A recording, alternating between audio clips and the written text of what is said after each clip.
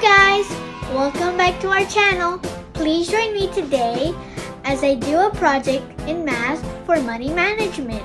So, I will be making my small business, and at the end of the video, we will learn how to make money and earn a profit. I have here the tasks that I need to be completing in order to be successful in this project. Write a letter to the bank requesting a loan to start a business based on one of the provided ideas or your own business idea.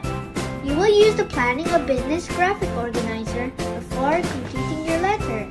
I have submitted these requirements to the Royal Bank of Diaz's, and Mommy Manager approved my loan for 150 dirhams. Now I'm going to the grocery to get all the ingredients I need to bake the cookies for my business.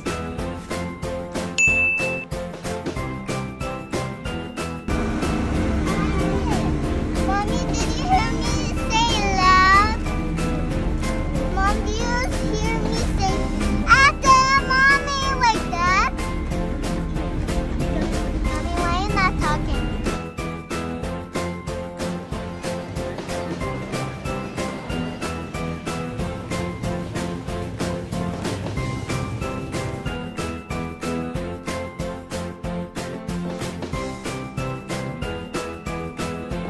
So I went to the grocery and bought all of these ingredients to recreate my mom's old cookie recipe.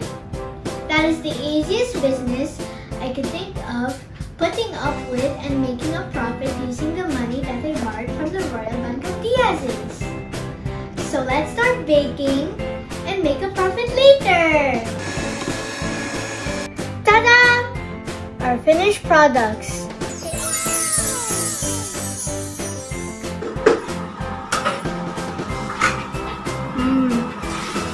It's good. I like it. Thank you. Yeah, these are amazing. Thank you so much.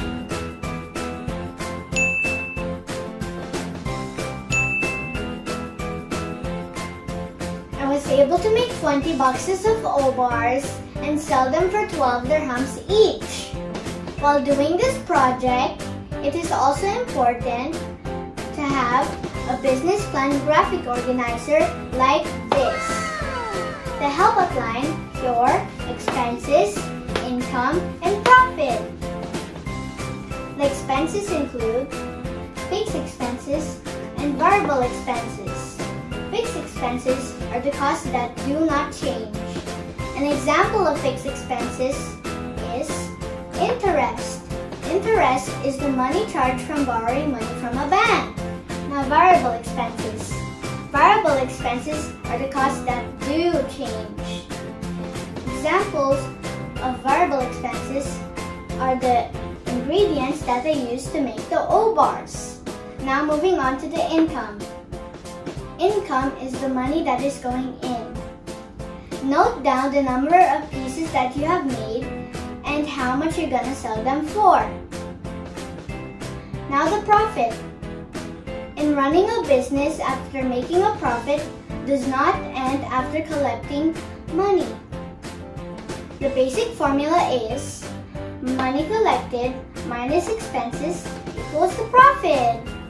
Here's my takeaway. The project of money management can be useful to my own personal money, not only by saving it, but also helps me start a profitable business.